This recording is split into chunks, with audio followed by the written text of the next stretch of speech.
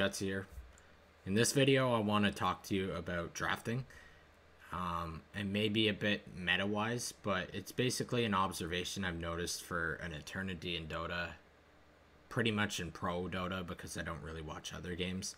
It kind of applies to pubs, but it's a mistake that I find I could point out and justify with an explanation, so I'm just going to do that right now. So the main thing with drafting is that pros are just like us, and sometimes they fuck up. You know, you take a risk doing something and it never works. But what I don't understand about this kind of drafting is the thought process behind it, because I've tried numerous times to figure out why it happens, but it never plans out the way that it should. And in pubs, I see it all the time. So this draft right here is an example of a pro game where drafting was highly questionable. So in this case, it's Secret against Team Liquid and ESL1 Catalyst.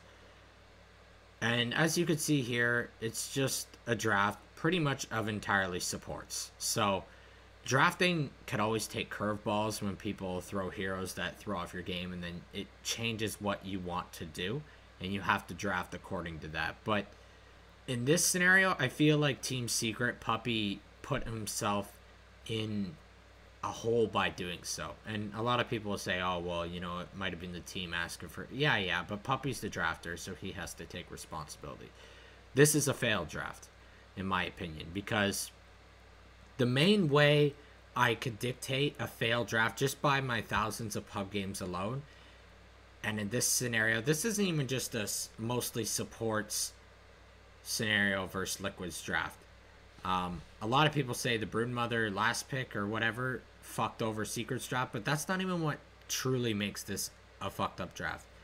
The main thing that makes this fucked up is this guy over here, Terrorblade.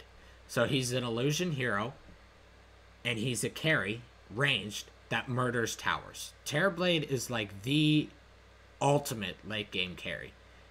And I guess you could say, well, you know, Secret was going for the early mid game, you know, just stomp, dominate. But when you have a Terrorblade, you instantly secure against Secret's draft, you instantly secure the late game. It doesn't even matter how bad. Like, Team Secret could have shit stomped on Team Liquid, and they have all the resources needed to delay till this guy gets big, which means you have to pretty much completely shit stomp Miracle's farm. But it's not going to happen. These are pros. They're going to find farm no matter what. So when you draft like this against a guy who can make with Manta like 5 super beefed up murderous illusions, with this draft, you lose. You lose at that point. So basically, when you draft like this, you put yourself in a scenario where, okay, I have to win this within 20 to 25 minutes or the game's done.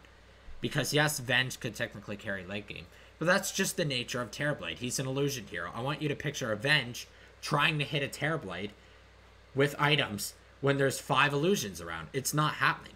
You then have to resort to all these other heroes, but guess what? The enemies have heroes too.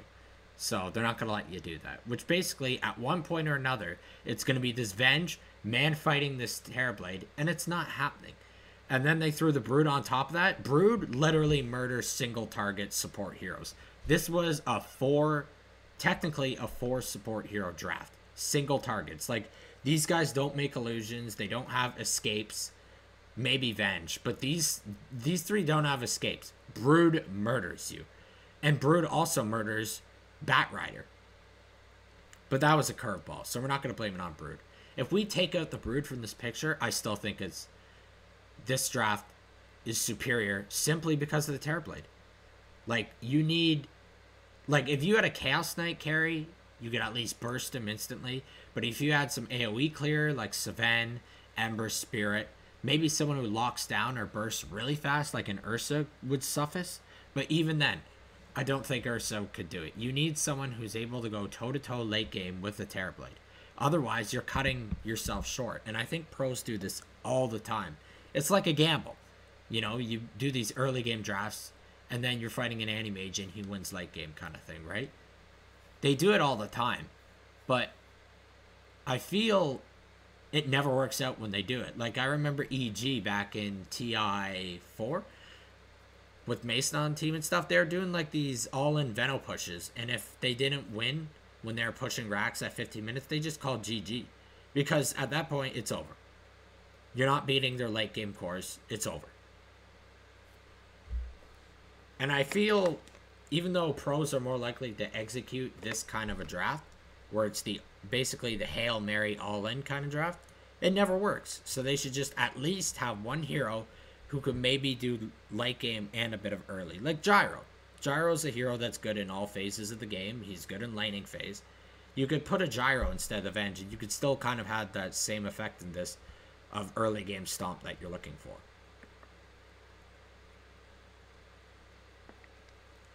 So I don't get it. I think Terrorblade's the ultimate counter to any kind of these drafts. Let's look at another one, for example. Oh, fuck. Did I click watch? God damn it. Anyways, this one is going to be Game 3, Liquid versus Team Secret again, actually. Or no. Virtus Pro, sorry. No broadcaster. We'll just skip so the draft is done. So it's Game 3 as we see. And here's the draft. How do I just view it? Okay, there we go. Look at this draft, though.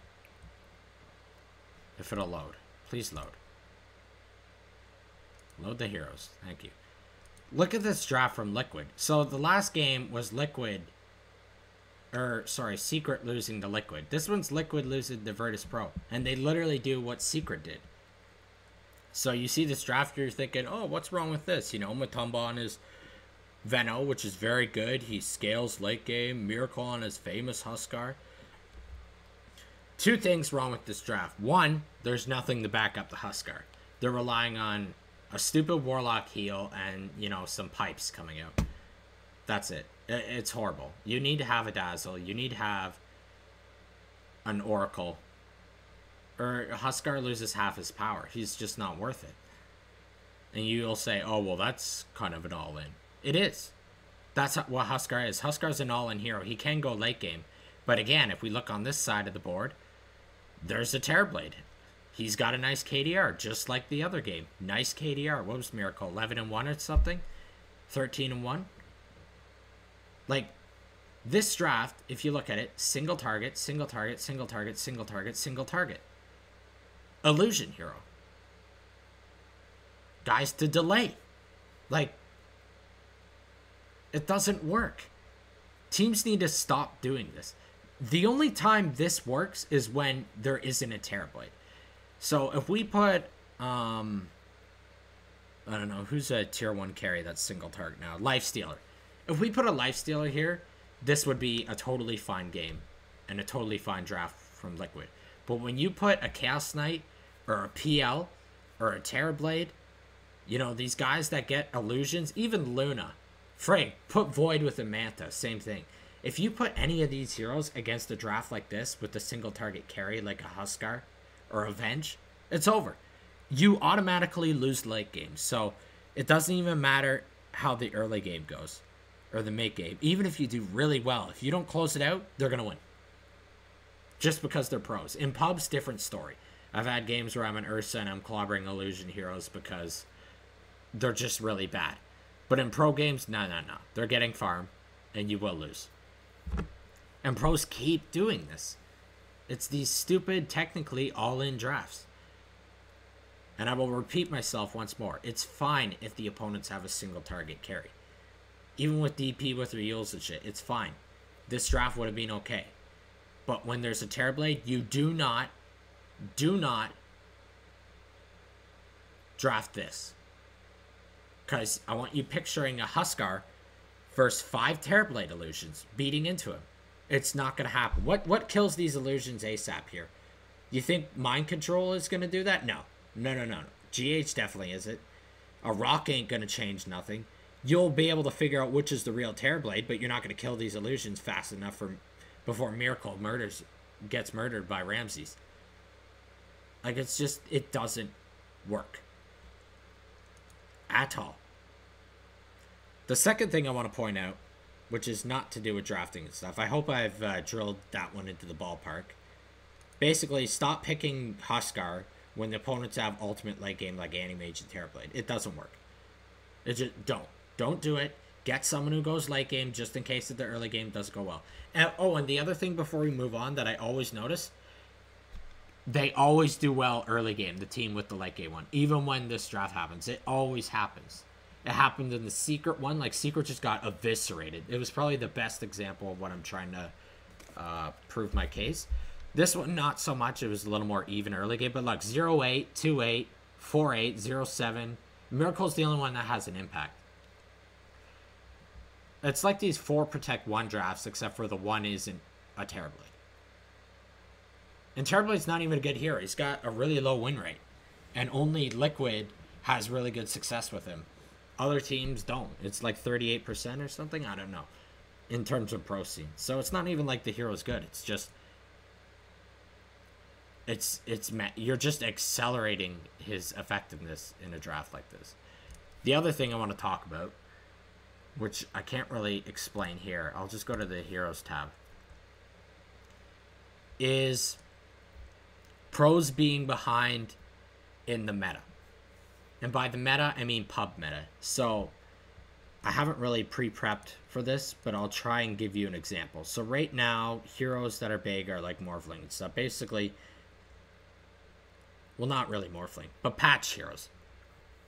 Heroes that are just good at the patch. Sometimes there's times when heroes sneak in and they're kind of, it's like they came out of nowhere kind of thing. And that is when I'm saying that they're behind in the meta in terms of what pubs do. So in pubs, for example, there was a time when Anti-Mage was a massive pain in the ass, okay? No pro would touch Anti-Mage. And about like 4 to 6 months later, all of a sudden Anti-Mage is coming out. And like, it's like 4 months of my pubs, I have to deal with like this annoying Anti-Mage that has this super short blink, this uncontrollable early level illusion that gets made. Stuff like this. For 4 months, I'm just constantly losing to this. And if I pick it, like, whatever, I'm crushing kind of thing, right?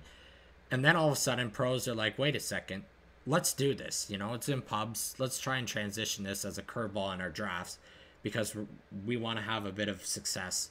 We're not having too much success. And then they start having success, and Anti-Mage became meta. And what happens when he becomes pro meta? He gets nerfed. So he got nerfed, completely falls off, no one picks him anymore, and they move on to the next hero. And that's where you're starting to see these Terrorblades now.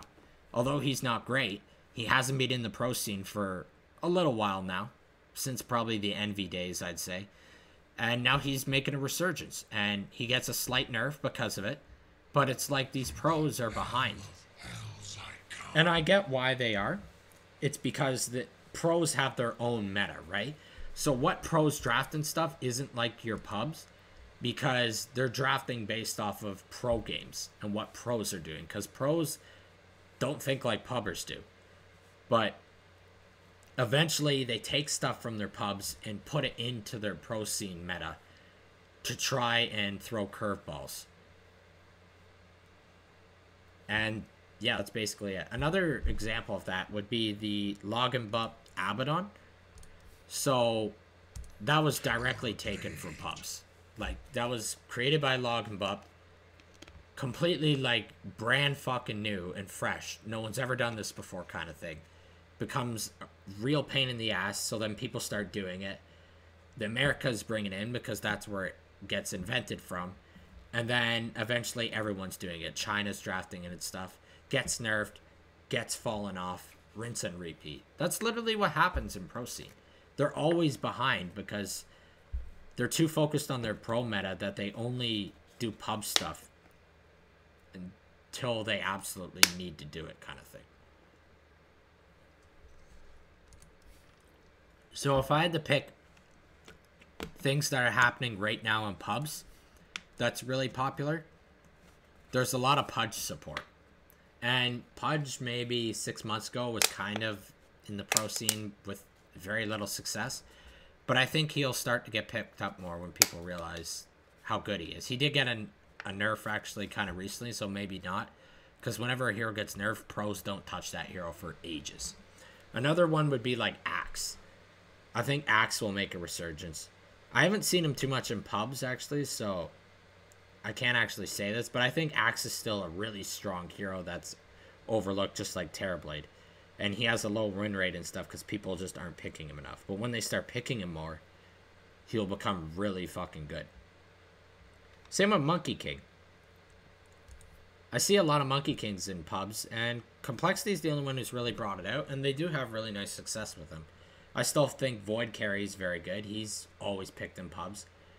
Actually, scratch out all the other heroes I just said. I think Void Carry will be the one that'll make the resurgence. Because the pros did this dumb Vlad's thing, and it fell off, but I know the Void Carry is going to come back. And it'll come back in 6 months. And it'll get nerfed. You know, Saven's kind of like that too. He's still a really strong hero. And I see him in pubs all the time. Pros will pick him. Spearbreakers, same thing. So, I probably could explain this a little better if I did my research in terms of the heroes and stuff, but I'm just trying to give you a general idea of what's going through pros' minds that a 4K doesn't agree with. And you might be like, oh, well, you know, you're 4K and they're 10K. What? You think they haven't thought about this stuff? Yeah, they're too busy focused on their pro scene. They're playing pubs a hell of a lot more than me. They play it every day. Like, if you're Liquid, you're playing pubs all the time whenever you're not training in tournaments. But, I mean, your pubs,